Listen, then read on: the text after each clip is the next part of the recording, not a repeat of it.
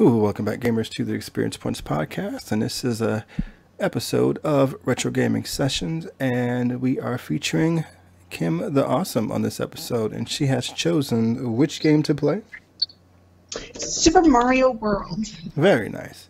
And since I have a controller in my hand, we're going to go ahead and do 2 players. Ooh. We're just going to chit-chat and play the game. So go ahead and get it started whenever you're ready. So, one of the reasons why I chose this game is because there are actually, on that list, there were only 3 games that I have ever played. Okay. And 2 of them are ones you've already done the thing for. I gotcha. That's funny. Nothing wrong with that. And I see you played it already. I'm dabbling in it, just trying to get used to it. I gotcha. Nope, I've touched almost every one of these games so far just to experience them, even if they're really bad. Of course, this one's a classic. Oh yeah, I think this is one of the only ones I've played like repeatedly. Like I played through it and I'm like, okay, well it looks like I think I missed some things over on the side, and let me try to do it again. And I don't know, it holds up. It's a good, nice game. Oh, 100%. Now, do you go left or right first? Which one do you go? Oh, you're a left girl. Yeah, might as well.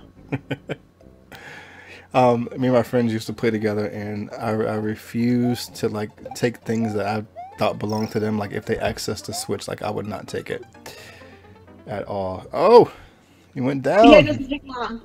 You forgot about the bullet bill, huh? And I just played it, and I totally forgot about it. That's okay. I'm glad that you have that stage.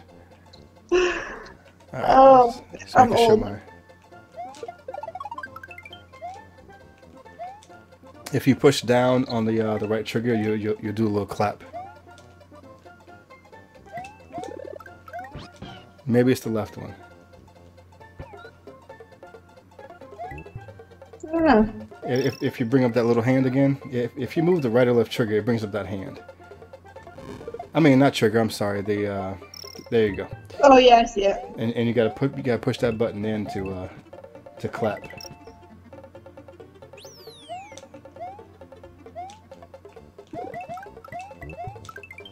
Just push it down.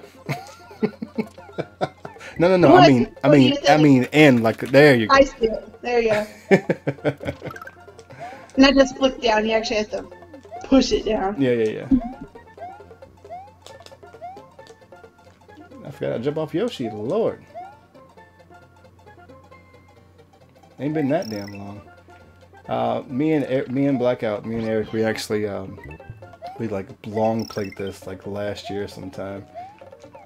Had a great time doing it. We actually opened up the Star Road and everything. Oh yeah.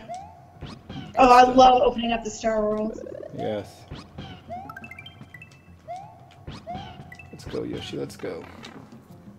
I wish they would make like a brand new 2D Mario game for the Switch. That's what I want, and I don't want it in the style of freaking get out of here.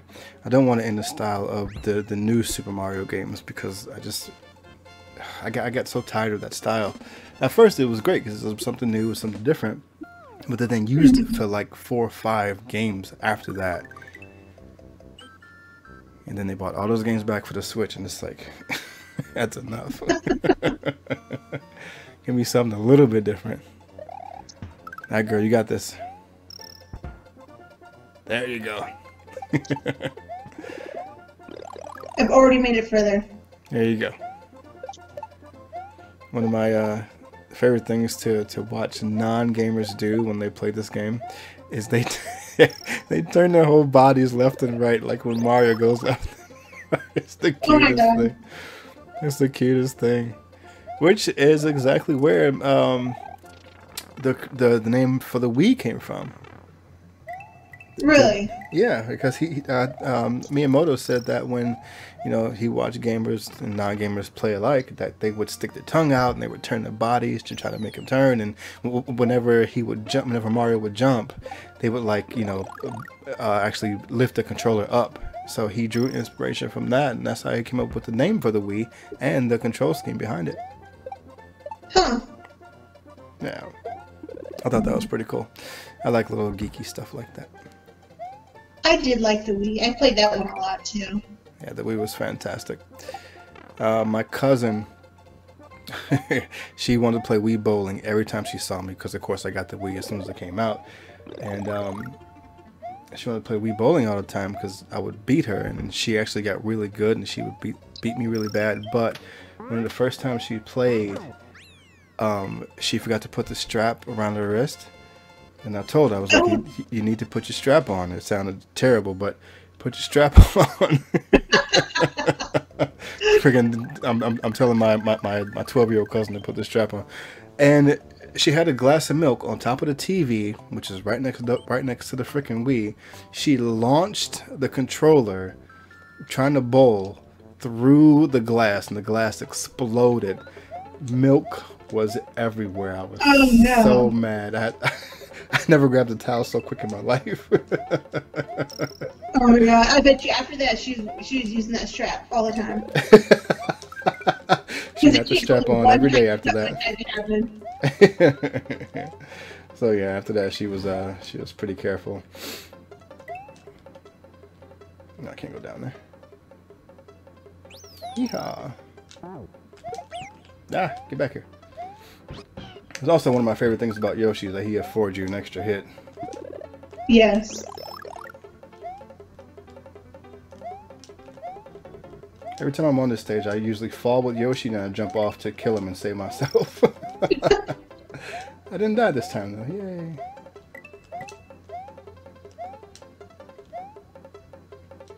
Yay. Yeehaw. I think Kevin went to McDonald's and thinks he's gonna get me a Diet Coke. Very nice. Oh man, that's true love right there. Knowing I got my caffeine headache. That'll make it all better. It's a good man. Alright, we're just gonna go up to this first castle, and after we beat it, we'll be all done. Oh, the coins. It was so satisfying. The one game for the DS, I believe, it basically just... It was a Mario game that revolved around coins and getting as many coins as possible, and there was one power-up that when you got it, the faster you ran, the more coins you got, and like coins just like trailed off of Mario. It was so satisfying. Oh wow! So satisfying. There was another power block that turned all the enemies into coins, and this one stage was just full of flying Koopas. And then when you hit that block, all the coins just dropped to the ground. I was like, ah, I'm in heaven. I'm in coin heaven. Now, Eric knows that Water Worlds, not like this. This world's fine because it's still a platformer, but Water Worlds are my most hated worlds in any Mario game, be it 2D or 3D. Because they're just so damn slow. Like there's not been. Super Mario 3 was good for those. Even though those were more enjoyable because of the frog suit. The frog suit is like my favorite power up of all time.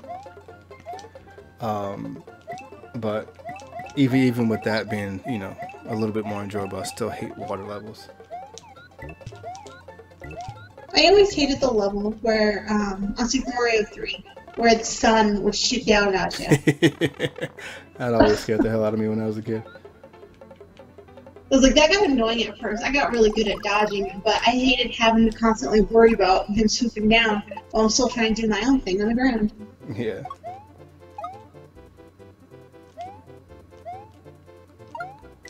Which game did he have the flip when he got the star?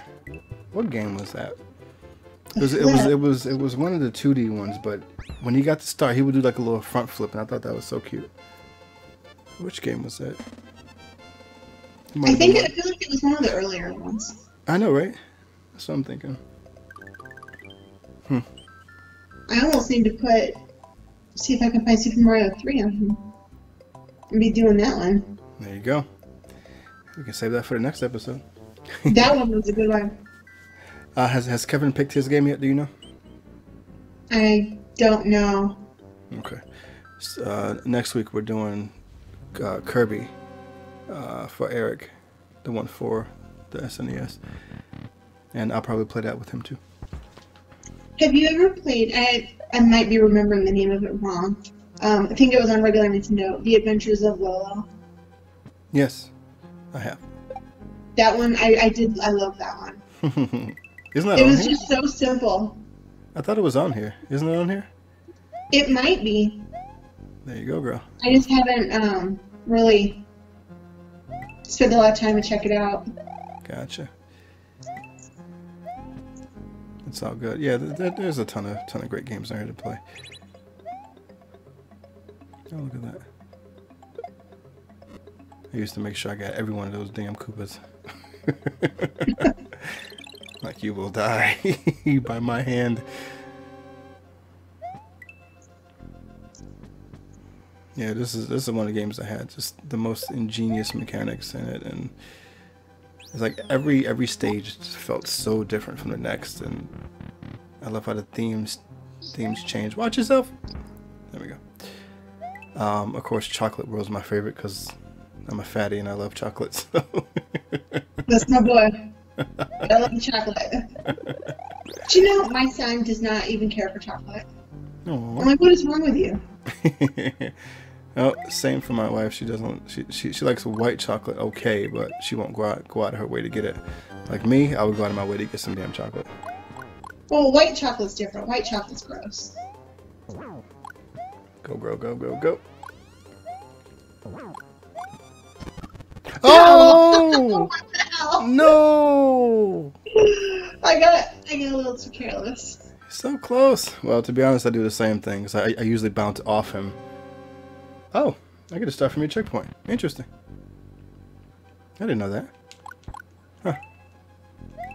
Huh. Yeah, I usually get overzealous and I bounce off him and I die myself. He's tricky, damn it. Not as tricky as Wendy Koopa, though. Lord, I can't stand that chick. Wait, what does she do here? Is she the one that bounces the rings? Yes. Pain in the ass. No. Pain in my ass. Thought that was a box there. Ah! Go, go, go, go, go! Gotcha! Haha! She made it look easy. As I slide into the lava. You have firepower, woman. You can do the same thing. There you go. Quick and easy. Oh, and these little end animations were always so great. My favorite one is when he drop kicks the building. I love that so much. Oh, yeah. I'm gonna drop kick a castle, damn it. Donut Land, yay. I really loved this game It's when I so was a good. kid. Played it so much. It's so good. All right, that was World 1. Super Mario World, and this has been Retro Gaming Sessions. And as always, gamers, keep on Leveling up. That's right.